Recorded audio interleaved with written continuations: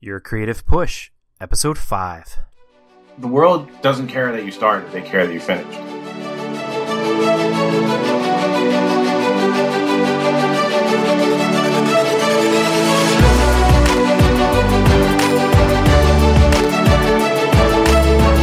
Welcome to Your Creative Push. This is the podcast that pushes you to pursue your creative passions. I'm your host, Youngman Brown, and my guest today is Justin Gray. Justin has worked with top-tier comic book publishers, video game developers, as well as animation and film studios on a wide variety of properties. Think DC Comics and think Jonah Hex. When he's not helping serve the needs of the most recognizable entertainment companies on the planet, he also self-publishes novels and graphic novels. And Justin is currently part of the Paper Films team. And Justin, if I sound tired to you today, that's because last night I swear to God, I was in bed, my wife was asleep, and I had a flashlight, and I was reading Abbadon, because it just came in the mail yesterday. Well, then you're allowed to be tired. That's fine. I appreciate doing it. It was, oh yeah, dude, it was very good, and I haven't done that since I was little, watching or reading Uncanny X-Men or something like that. So it was awesome. It was like bringing me back to my childhood. Well, that is one of the goals of doing anything creative, is to bring joy to people's lives or remind them of a time that was less, let's say, less hectic. Right. Can you tell me a little bit more about Abbadon, like the process of that? Well, it's a graphic novel adaptation of a screenplay. And initially, we loved the story. Jimmy and I worked on it together, along with Fabrizio Fiorentino. Jimmy Palmiotti.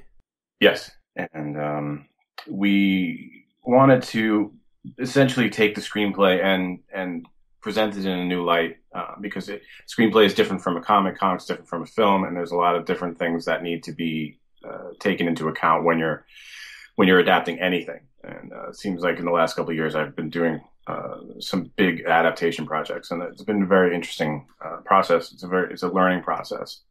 And initially, what you want is having the experience of other people trying to adapt your material, and then ending up with something that's almost unrecognizable within the context of what you created.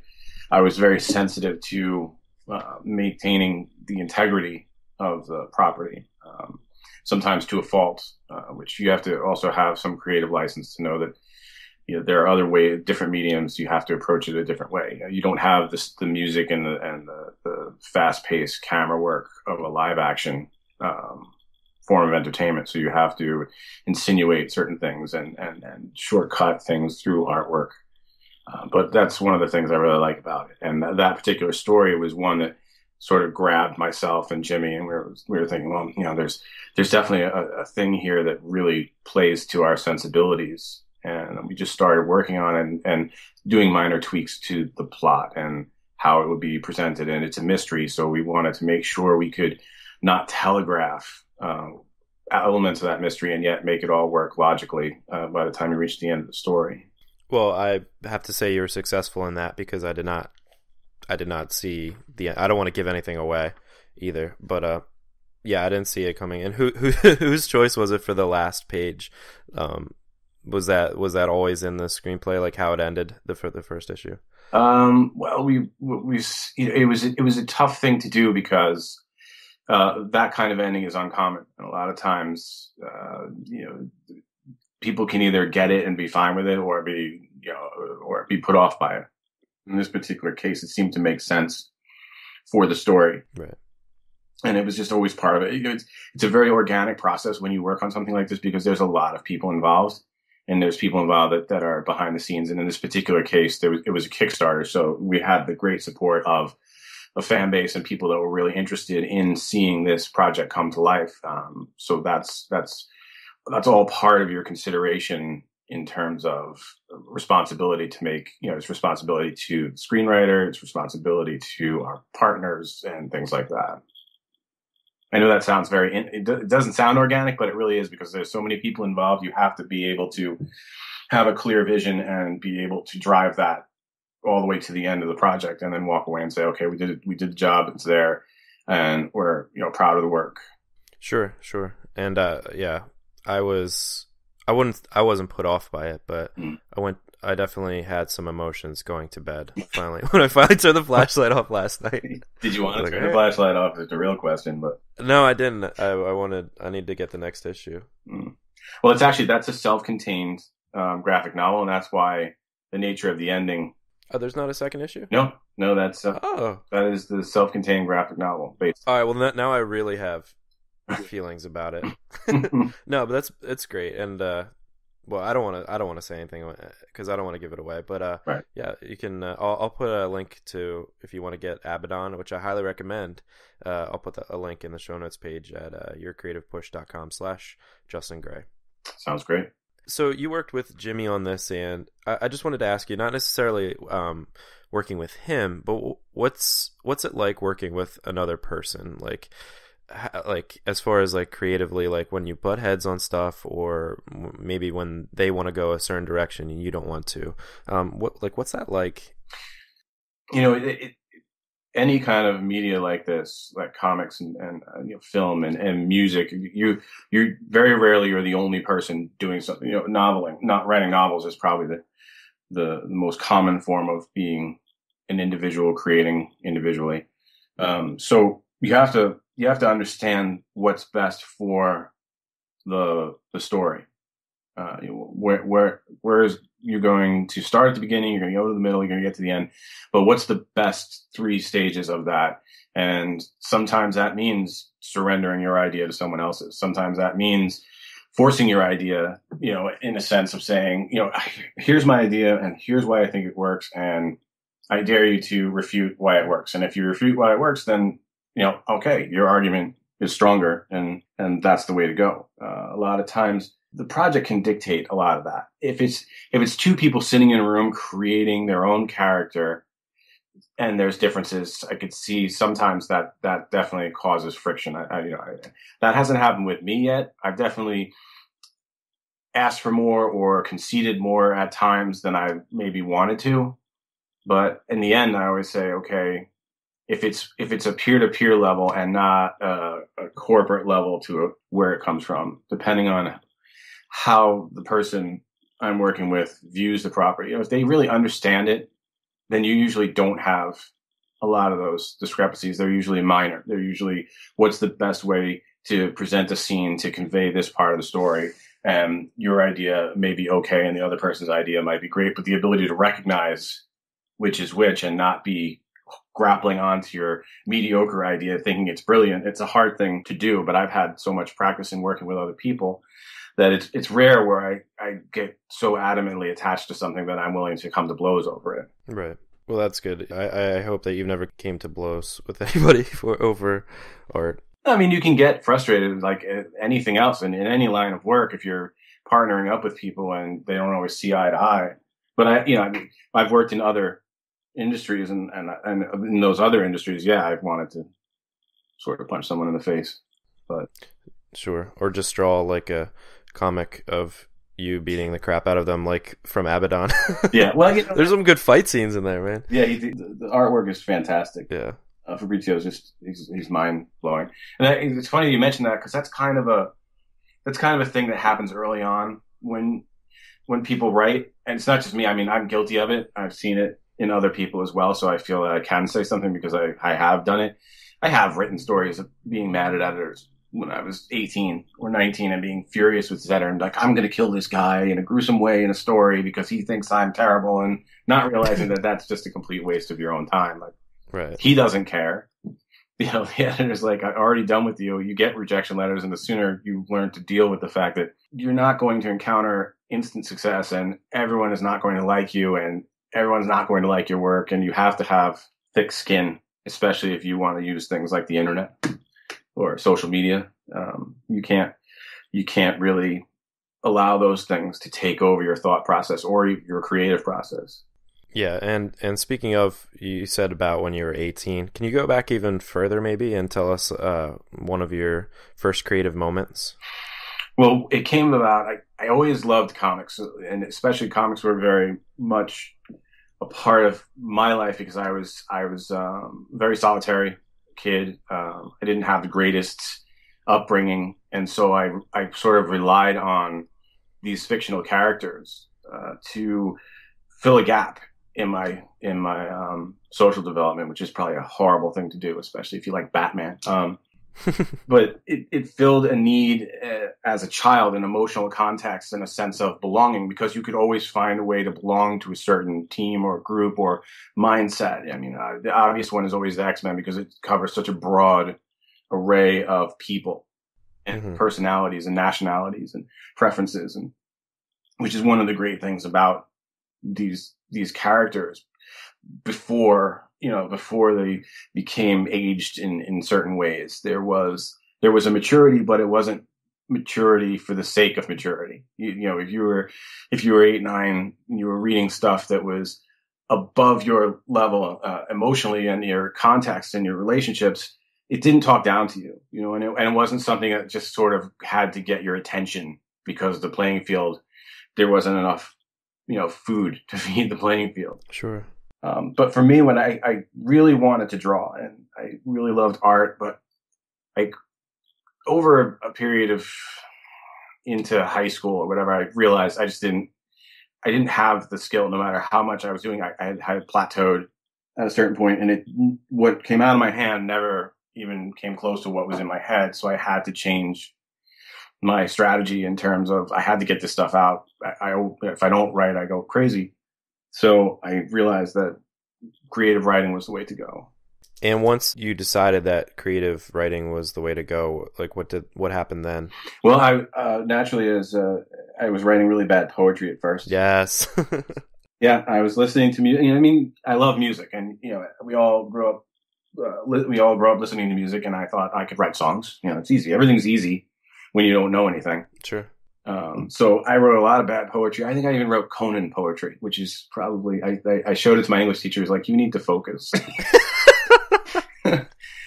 What I really would like is for, at that point in my age, for people to say, I'm not trying to crush your dreams, but refocus your dreams, because there is no market for Conan poetry. So that's like such a nice save way to put 6 it. months of writing, even though you learn from everything, but right. Not saying you have to write jingles for Toyota or anything, but sure. Yeah. So I started out doing that, and I'm pretty stereotypical in the sense of like you're influenced by everything, and you go through phases of everything, and you go through phases of where this particular writer's style, technique, lifestyle, all that stuff becomes like the mystique around them. You're like, oh, I love that mystique, because everyone, in one way or another, everyone likes to create some kind of mystique about themselves. And then if you're creating something, you get a little carried away with it, I think, at times. And some people do, and some people don't. Thank God the internet came along and everyone can just pretend to be anything they want to be. Sure. But I realized that I had things to say, but I wasn't sure how to say them. And, you have to, some of the things I wanted to talk about, I just wasn't mature enough to fully understand all the sides of them, to make fully realized and fleshed out characters. I was borrowing a lot from this and that and other writers, and it took a while for me to say, am I serious about this, and what direction do I want to go in? And so the poetry thing kind of fell to the wayside, but I actually did get 2 or 3 pieces of poetry published in zines that people were putting together in their spare time that were in other parts of the country. So it wasn't just, me and a copy machine and a stapler and, handing it out to relatives and them rolling their eyes like, oh God, I gotta read it. Here we go. Yeah. Oh, when's he gonna get out of this phase? So then I started working on stories, and I started thinking about things, but I always kept coming back to comics, even after I'd leave for a while and then come back, and I still wanted to pursue that creatively as part of it, not as the only thing I wanted to do, not even close to the only thing I wanted to do, but it was definitely something I wanted to conquer in a way, not, just in some small way, just to be able to say I got into comics, I created comics, and some of them were good, that's. Yeah. So would you say like comics is like that thing that's like always been like kind of in your mind your whole life, basically like a lifelong goal? It was, it was my intro to reading, reading for joy, reading for pleasure, and, expanding my vocabulary in a lot of ways, which is interesting because, you wouldn't, classically people would say, why are you reading that garbage? And, that's simply because they didn't read it. I'm sure people who read one type of genre only, and other people tell them that's garbage because they don't like it, or they don't understand it, or they don't have an interest in it, but it doesn't automatically have to be garbage, which is one of the things that cracks me up. comics, I always felt a connection to them for a lot of different reasons. And as time passed, my ideas and my interests and my goals change and shift as they do with anything else. But the idea of creating comics, they're such a wonderful medium. And right now it feels like they're in a strange place right now. And I'm wondering how that's going to shake out, just with the larger media interest groups and the way that Marvel and DC have now sort of been corporatized in a new way for those companies that didn't exist when I was a kid, or even 15 years ago. So it's interesting to see how that shakes out, and as opposed to it being a vehicle for something else, and how pure the genre is. There's still people doing that on their own, but those used to be the cash machines that would drive the industry. So you had room and appreciation for different kinds of stories. I'm not really sure how that's going to shake out now. It is interesting to see how with the movies, like just taking, just going crazy, how and just almost being an automatic success, how people kind of view comics as like what's going to be the next movie, as opposed to what's going to be the next long running comic that I want to read. Yeah, there is that sense. And the general audience, I don't think, I could be wrong, but the general audience doesn't realize that what they're watching is 30, 40 years old. Yeah, I don't think they do realize. These are not fresh comics that are coming out, every Wednesday. These are decades old storylines, and they're brilliant. And there's a reason why they still translate and still resonate with people. But there isn't that sort of groundswell of, that's grandpa's comics. You know what I mean? Like there isn't that sense of, and you can't really have, and I mean that from the audience perspective, like the audience right. saying, okay, well, yeah, where's ours? Cause you get that with music. Like I always say the analogy of, comics should give certain people a headache. If you're of a certain age group or demographic, you like what you like, that's fine. But if you're younger, if you're 16, 17 years old, I just wonder where that group is, where the group that says, yeah, that's too slow or not noisy enough. And, and you listen to stuff that makes, the parents go, oh my God, what's that noise? Turn it down. What is that? What the hell is Skrillex? it just sounds like, and I don't see that a lot. I mean, some people are doing that, but it's not as strong a movement. Well, that's the great thing is that I feel like no matter what you create as a creative person, like there's always going to be someone that it resonates with. Like if it's something that you truly love, there's guaranteed to be like a lot of people out there that it resonates with as well, because there's just so many people on the planet. That's true. And reaching them has never been easier and harder at the same time. Yeah, it's true. Because everybody's out there trying to reach their people. That's what makes it hard. It's tough. Yeah, and if you look at the way that just for Amazon purposes, the vast amount of people that sat down and wrote books and self-published them in the last 5 to 10 years, it's staggering. And there's no way to really know, because now the slush pile exists for the consumer as opposed to being predicated on the tastes of X amount of editors, which is both wonderful and horrible at the same time, because a lot of times people need that. People need that editor. But also it took a lot longer for some people to get brilliant pieces of art made or brilliant movies made or books published because of that one thing of a broad array of material being subjected to a narrow view of tastes. Right. It's the pasteurization process, but a lot of times things get missed. So it's an interesting trade-off to me. I'd just like to see it happen with comics more, like a bigger, broader array. But it's hard to make comics because they cost a lot of money, especially for people who can't write and draw them by themselves. What would you suggest to somebody who did want to make a comic that doesn't have that kind of support or team? It's just like one individual sitting here listening to us right now. Mm-hmm. What would you suggest to him or her? Well, you can still do it. How happy you're going to be with it is up to you. Understanding, your strengths and weaknesses, that's up to you. But there's nothing stopping people from doing it.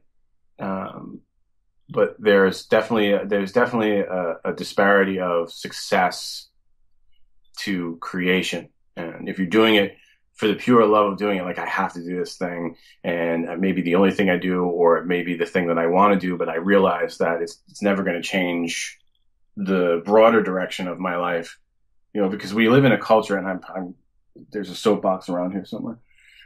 We have a culture that is telling people almost constantly at the point in their day where their brain just wants to switch off and just like put their work behind them and forget about the horrible thing they saw on the news or whatever's happening in their personal life.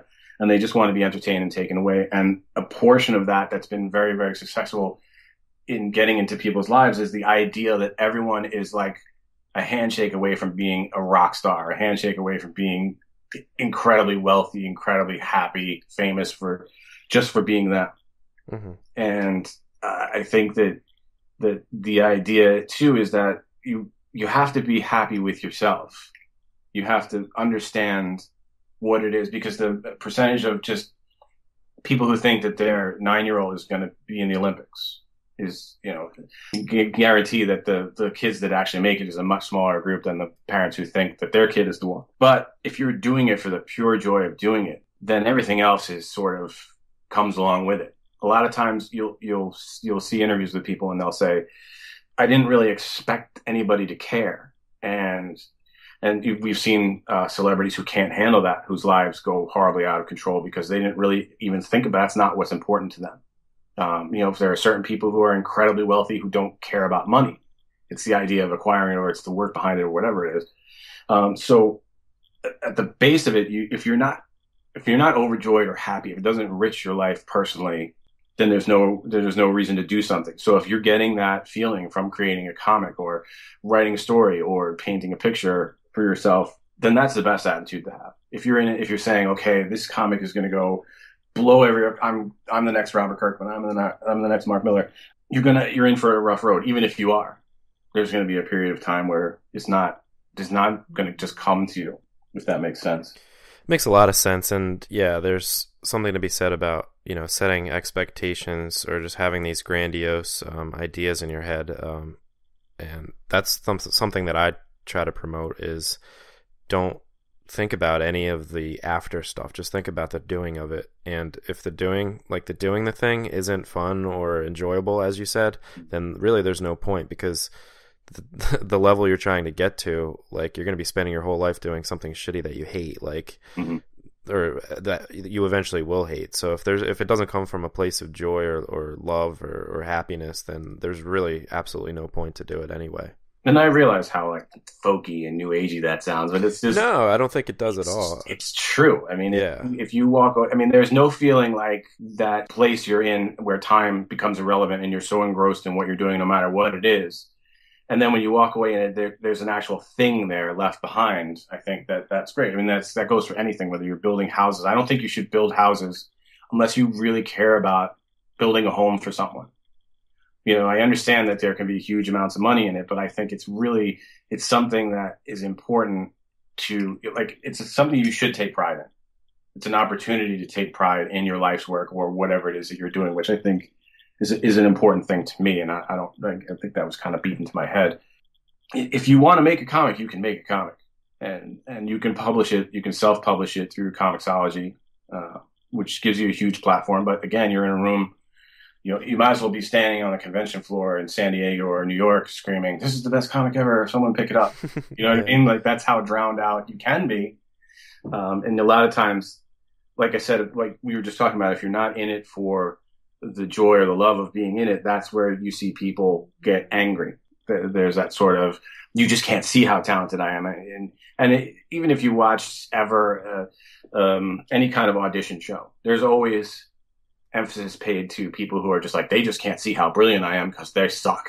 Right. And it's like, yeah, maybe they're not. I don't think they're the most talented people, but you still have to make, it's still a broad enough spectrum that the guy who's working the camera or the boom is like, yeah, you can't sing. I'm sorry. It's like not like going up to you going, oh, you got a raw deal from somebody. Right. And yeah, singing might be a little bit different than doing comics or art. Like I feel like sometimes so, there's, for singers, you can just tell there's no hope.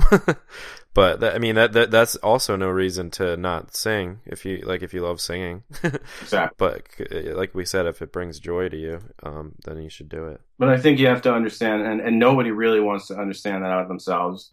The number one thing is hard work. You can have an inclination and a talent for something, but most of that can only be curated with work, with trial and error and repetition, and a desire to get better and to learn more. So that's always an asset. For his talent, you can have the same people, you can have 10 people with the same level of talent and 10 different work ethics, but the one with the best work ethic is going to be the one that's the most successful. Unless, of course, you run into those weird anomalies where people just get fixated on something or someone, and then that person is elevated, and then you sort of have apologists trying to fill in the gaps on that. But. Right. Yeah, it's all about time, and like you said, that's the thing that people don't want to come to grips with sometimes because nobody has enough of it. But just putting a little bit of time every day, if you don't put any time, is better than nothing, and eventually you will, polish your skills and get there. It was an interesting thing just in that context. Like my daughter's just starting to learn composition and writing, and she likes to write. She likes to tell stories, and she was the assignment was about, I don't know, a couple weeks long, which she had to keep writing the same story over and over again. She had to do rewrites, and she was like, "What are you talking about? I do rewrites. It's done. I did it. Look, there it is." And I would say, "Well, it can be better." And she would say, "Why?" There was the difference between she doesn't understand. The interest in her thing is it's not my story to tell. It's an assignment and it's done. So why should I make it work better? And I think that translates if you're not presented with that at a young age and saying, well, here's why it is. It's not just meant to drive you crazy. It's not clerical work. They're actually trying to teach you to understand story, to use language better, to be more concise in what you're saying to someone. And, obviously, can't really go that far into it with an 8-year-old, but it's an interesting, but there are teenagers and older where I've run into people and they're like, oh, what do you mean this person has to change by the end of the story? But they're the hero. And I'm like, yeah, okay. But nobody wants to stay static, And sometimes it's they don't understand that it's to improve the story. They think it's just to continue to work on the same thing. And there's a big difference. Yeah, and I get it. You think what you've done. And one of the mistakes that I've made, and I'm sure other people have made, is it's not all there. There's still chunks of it in your head. And so when someone comes in and reads it and they go, I don't get it. And you go, you just don't understand me. I got to go drink, half a gallon of whiskey. No, it's just that you have to understand that there's still chunks of it in your head. And if you go in and you look at it again, you'll realize, I forgot to say this and I forgot to say that. So this part over here doesn't make sense to anyone who's not inside my head. Yeah, there is a certain skill to that, isn't there? Like, to be able to translate the things that are in your head. Because, I can write a story, and then I'll give it to my wife and she'll be like, I don't really get this. And I have that same reaction where I'm like, well, why don't you see it like I see it? But that's the problem, because every time you reread it, you're seeing it as you originally saw it, not necessarily as a fresh reader. It's almost like you need to have like a reset button on your brain and come to it with a fresh slate. Yeah, you literally fill in the gaps, and the reader is like, I'm not here to fill in gaps. I'm here to have the whole thing filled in for me. I had an editor say to me once, there was dialogue for this character, and I was in love with the dialogue because it was almost, an exact copy of actual people talking. Mm-hmm. And he said, he's like, this doesn't work. And I said, no, what do you mean it doesn't work? It works. It happened.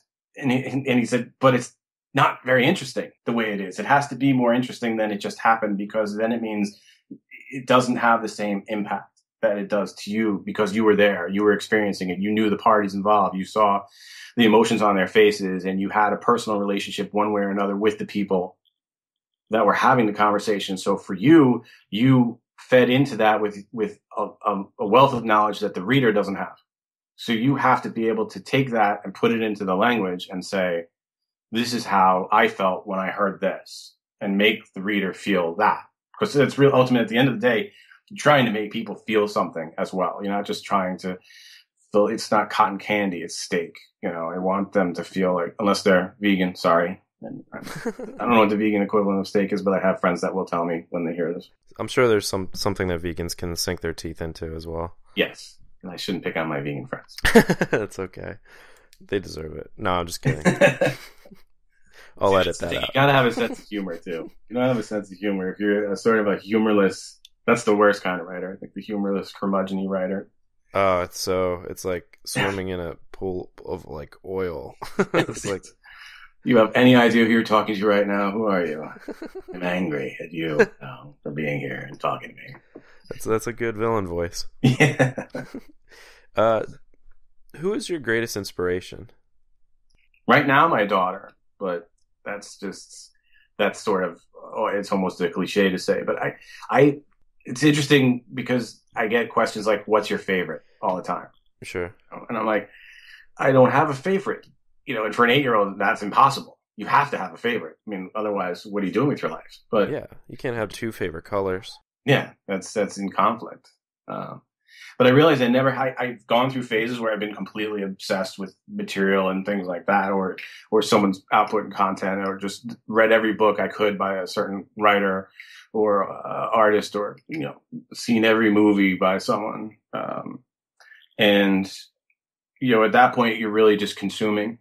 A lot of times, but you're learning from it too, which I think is absolutely important. So I think for me, the idea of channeling just into a single thing is kind of maddening. I mean, the closest I can get to that is like pizza. I think I could eat pizza. That's my favorite food. But like, I don't have a favorite band. I don't have a favorite movie.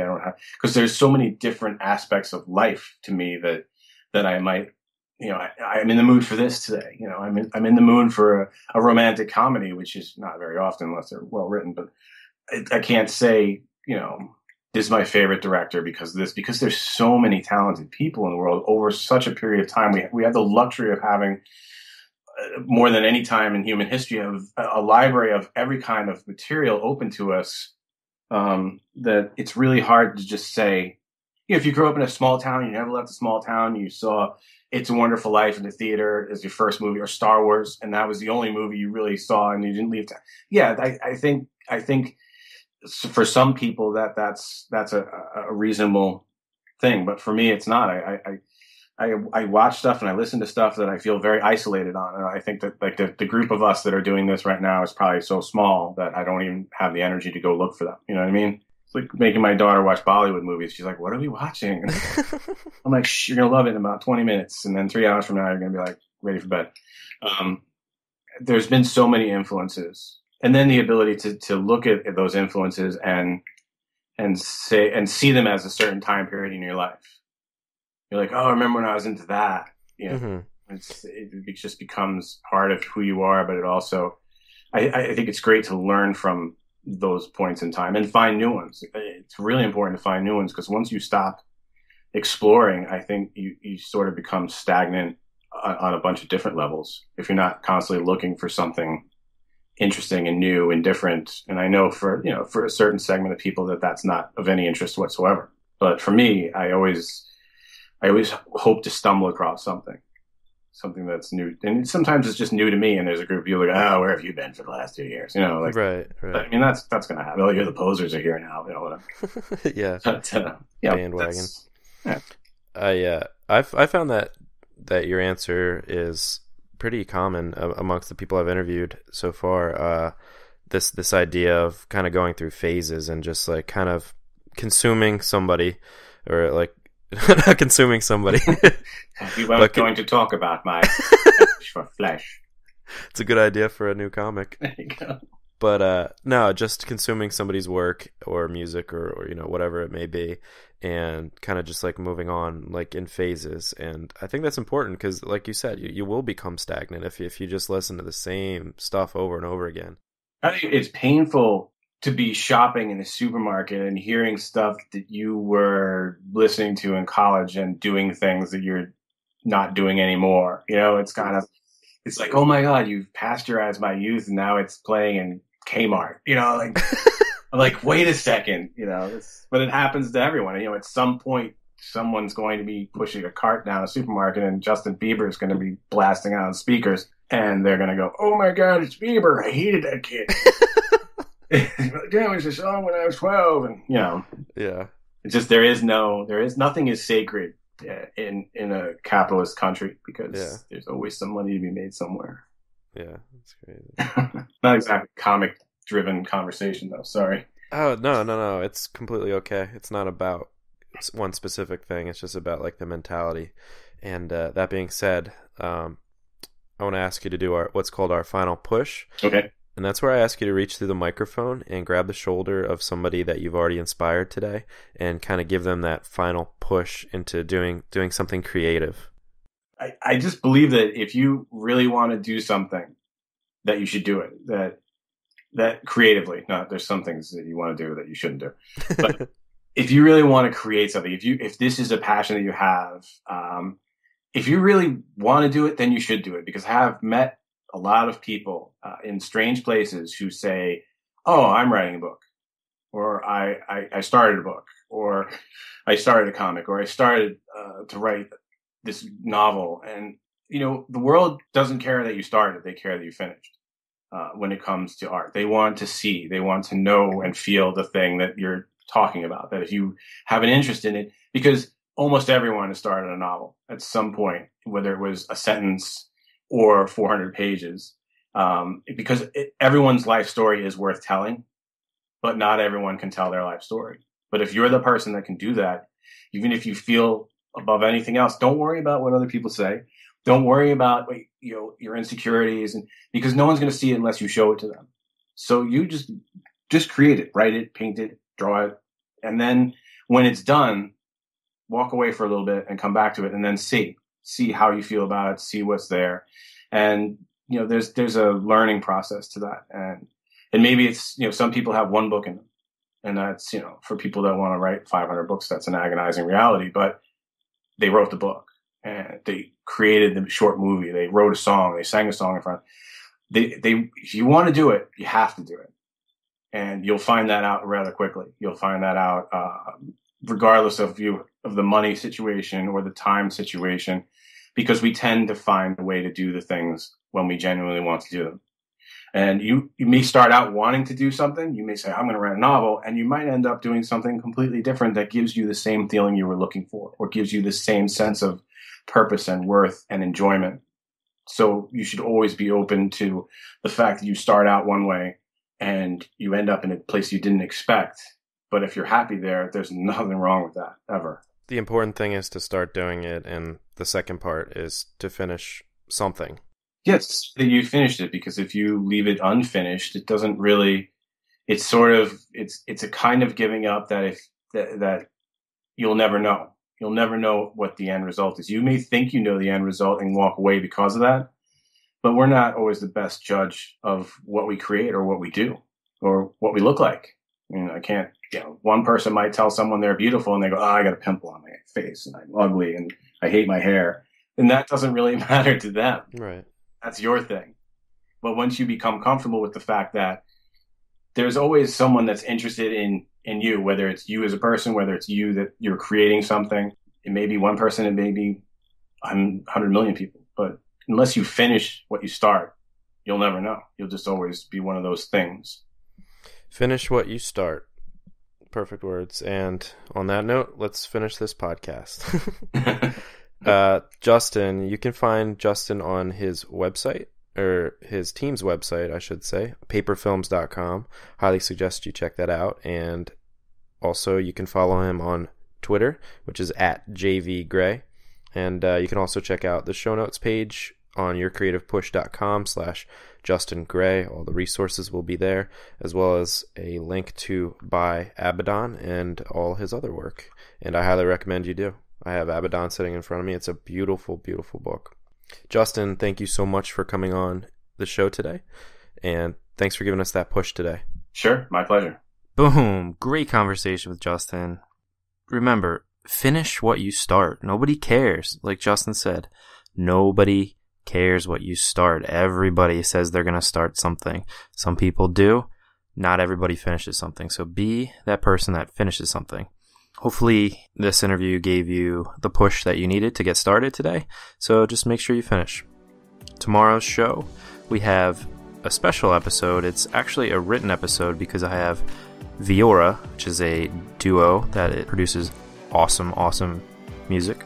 They're on the show, but they are anonymous, so instead of not having them on the podcast, I decided to have a written episode. So it'll be just a quick episode where I encourage you to hit up the show notes page to read that interview. It's a great one. So yeah, I will see you tomorrow. I really appreciate all the support that you've given me this week. Thank you so much for all the ratings and reviews on iTunes. That's huge help to us. And if you give us a rating and review, I will say your name on the air, and thank you for your review. Also, thank you so much for listening, for subscribing, and most importantly, for just doing your work and getting your stuff done, because that's the entire purpose of this podcast.